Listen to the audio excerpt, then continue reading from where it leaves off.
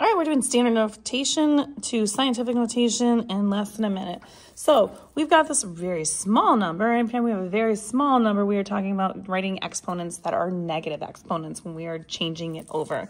So all we're going to do is we look for where that decimal is. We see it right here. And we are just going to hop spots till we get to the first real digit that is not 0.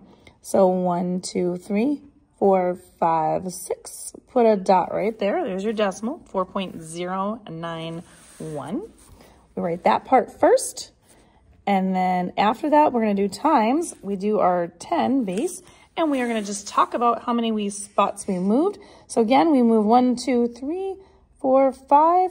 And because it is a super duper small number, it is going to be a negative number. So we are just going to do times 10 to the negative 5.